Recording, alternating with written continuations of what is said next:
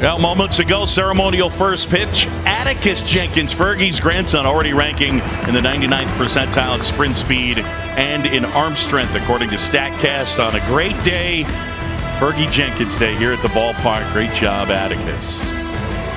Well, I mentioned Taylor McGregor downstairs, and she is with a very special guest, Fergie Jenkins, the unveiling of the Fergie statue. Fergie, congratulations. Awesome stuff. Taylor, I'll let you take it away, but it was great to hear you and great to watch. Thanks so much, Boog. It really was. Man of the week, the hour, the year. Fergie seems to be, we've talked so much about this. Can you describe the moment when you saw the statue unveiled? Well, my kids had a chance to unveil it. I was quite surprised of the expression on my face between pitches you throw. You kind of grit your teeth when you throw pitches, but I was surprised that the statue had that muscle type of look that I had when I was younger.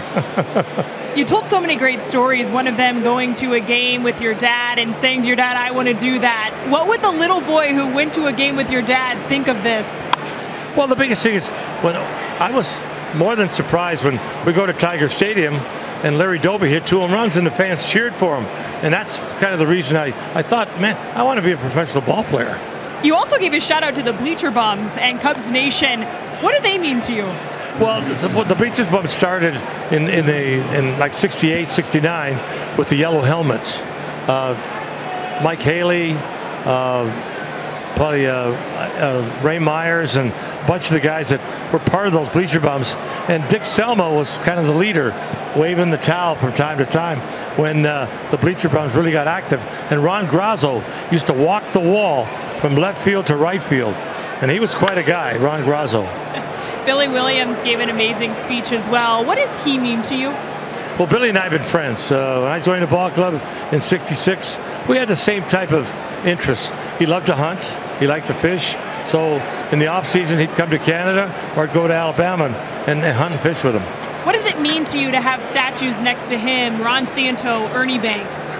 Well, Ernie and I were roommates for 3 years, 67 through 69. And Ernie was just a true professional. But I played with Ronnie and Billy longer. I mean, just when you're teammates, you understand that when you play the game, you kind of honor each other. And it's kind of a hand in hand when you shake hands. Because we try to do things that are good for the ball club. And the nice thing about it is these guys were all professional, all of them. If somebody would have told you back then that all of you guys would have a statue out front of Wrigley, what would you have thought? I wouldn't have thought that it's going to come true. But here it is, 2022. I'm in a statue with all 3 other guys, and they were all teammates, and I think it's sensational. 50, 100 years from now, people will be able to come to Wrigley Field, see your statue. What do you hope that they know about your legacy? Well, the nice thing about it, a lot of it's printed on the base of the statue. What my capabilities were, what do I accomplish? So the nice thing about it is that I love to play the game. And Leo DeRocher gave me that opportunity to be a pitcher. I pitched every 4th day. And I won some ball games for this organization. And I'm quite proud to have worn that Chicago Cub uniform. I love how your mom told you you always finish what you start. What would your mom think about this honor? She'd be overwhelmed. I mean, she was the inspiration for me a lot of times playing, because I would phone her a lot of times after minor league games and basically describe how I pitched or how I didn't pitch well. And she would just say, hey, it'll get better, son. You just think about you're supposed to do better. They expect you to do better. You can do better. That type of thing. I know JD, John Shambi, Doug Glanville have a lot of questions as well. Boog? Yeah, you know, Fergie, we already played a clip from earlier. You were talking to the wind during your speech, and you kind of predicted the fact that the wind was going to be a factor here today, and now it's playing out, unfortunately, not in the Cub favor. Well, you know, coming to the ballpark, I'd come up Irving Park, and I could always tell which way the flags were blowing just by making that little turn onto Irving Park. And then when I got close to the ballpark, I could see fans camping out, waiting to come into the ballpark. Back then, the bleacher seats were like $1 a seat, and they'd be camping out, waiting to get into bleachers. I would have been tempted to turn around and drive home. Well, I couldn't afford to do that. If I was going to get paid. The money they paid me, I had to try to earn. Well, Fergie, I remember talking to you, interviewing you not long ago, and I love watching your Hall of Fame speech because it was so full of gratitude. You walked through your whole life and thanked people individually. But the line that stuck to me is that great recognition requires great responsibility. What does that mean to you today? Well, the biggest thing is similar. You know, I wouldn't have had that opportunity to have a statue made if it wasn't for great teammates behind me. You know, Sano, Kessinger, Beckert, Ernie Banks at first, and later on we had Pepitone and Hickman. I mean, there were so many good players. If they don't play good defense and score runs for me, I don't win ball games. And to win here in Wrigley Field, to me, I think it takes stamina. You get yourself in great shape, you know what you're supposed to do, and you hope you can pitch deep into the ball game to try to win a ball game. If it's close or if the score is lopsided, but you got to try to win. How cool was it to see, I mean, multiple former players, not just former Cubs or former teammates, but other people from, I mean, CC Sabathia came out, Adam Jones was out. I mean, guys that, you know, you didn't necessarily play against, but came out to honor you. Well, I knew CC because he had won the Warren Spahn Award in Oklahoma several times. But to see other athletes come here, I think to me it's understanding that we are all in a certain class, and to honor another individual, I think that's outstanding. You know, Rich Nye was here, Billy, quite a few guys that were part of this Cub organization. So I think it's great. Now Peralta hits another, and the Diamondbacks going home run crazy in this one as they have homered 4 times, 2 each by Rojas and Peralta, and they lead it 7-3. And even in the outs in this inning have been well struck. Varsho lined out deep to left. Walker hit a bullet to third base. A single Perdomo and a couple of home runs, and Kyle, who looked like he kind of got things back in order last inning, really getting knocked around here in the top of the 5th. So 4 homers, matches a career high for most allowed by the professor. Fergie, I want to sort of build on Doug Glanville's question, specifically when it comes to Canadian-born players. What type of responsibility do you feel being the greatest baseball player ever to be Canadian-born? Well, I love the game. And I first got noticed playing hockey and then basketball in high school. And I only played baseball in the summer. That was from May to maybe September. A bunch of guys that we lived in the neighborhood. And I got good at playing first base. So when Gene DeJura came to my hometown, he watched me throw. And he says, probably your best position would probably be as a pitcher. And he kind of changed my mind about being a pitcher instead of a first baseman. So being lucky enough to have that scout look at me and then winning ball games, I had Detroit coming to my hometown, Boston, Pittsburgh, Boston Red Sox. And the nice thing about it is that Phillies were the first organization, so I decided to sign with them. But Gene was the individual that turned my thinking around from being a first baseman to being a pitcher. And off of that, then you come here to Chicago. How did your time in Chicago impact your life beyond baseball? Well, I got into a winning mode that first year as a starter. And when you win, it kind of changes your thinking about being a pitcher. Because I enjoyed pitching here on the road or at home. And winning was part of what a winning pitcher can thrive on.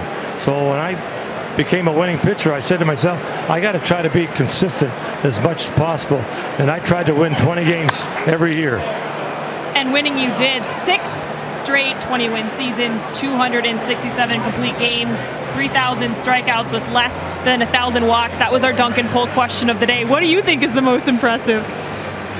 Well, I didn't walk people. You know, this kind of ballpark that you play in and the win factor, you walk people, and then all of a sudden there's a double or a home run. Now you're 3 or 4 runs down. So you can't afford to make mistakes and make the hitter do part of the work, because that's what those outfielders are for, infielders are for. And that's what the game is all about, having them play good defense behind you.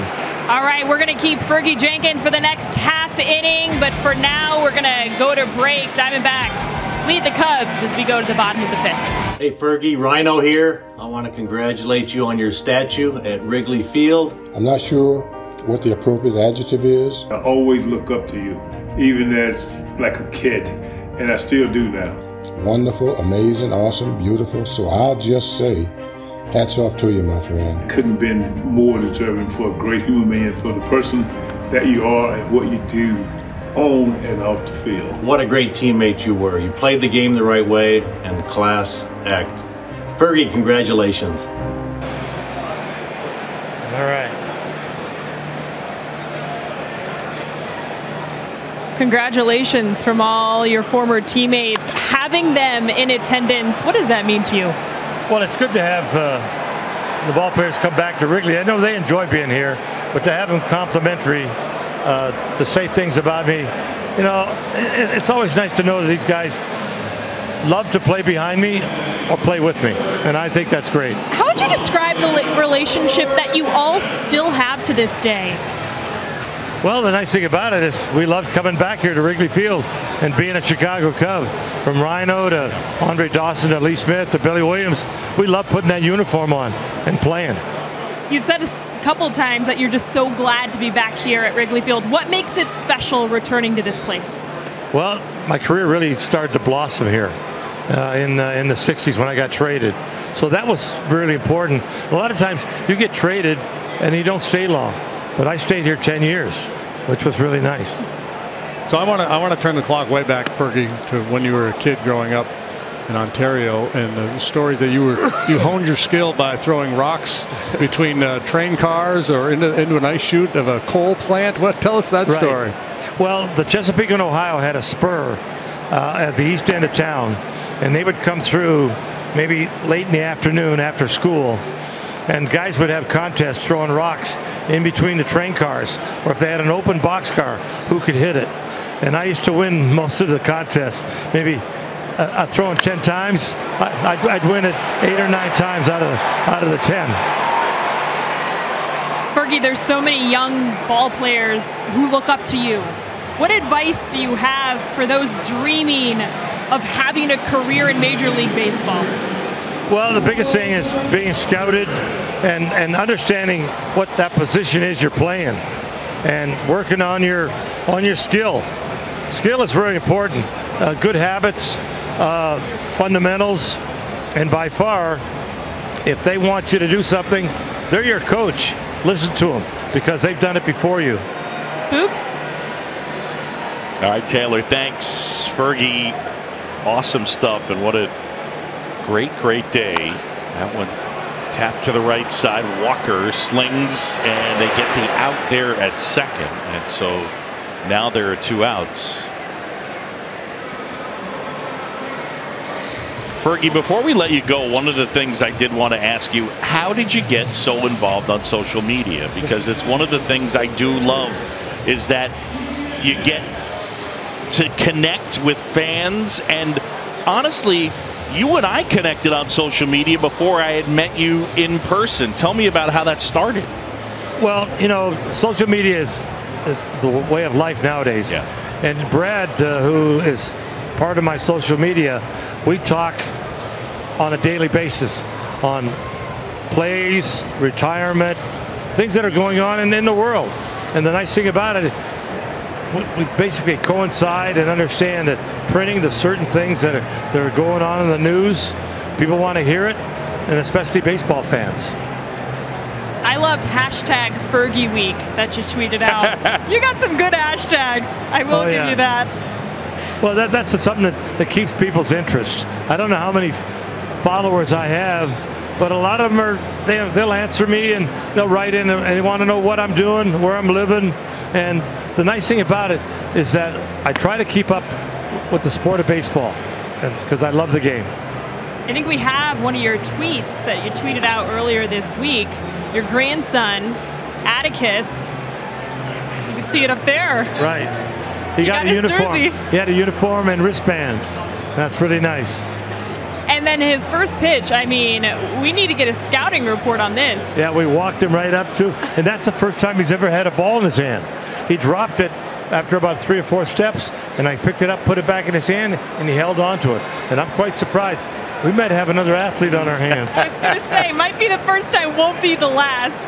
Fergie, we appreciate your time. Congratulations. It has been so much fun for all of us to embrace this celebration this week, and much, much deserved. So appreciate your time. Thanks so much. Thanks, Fergie. Thanks, Fergie. guys. Great stuff. Appreciate it. All right. What a day. Are we ready? 1, 2, 3. Take me out to the ball game. Take me out with the crowd. Buy me some peanuts and cracker jacks.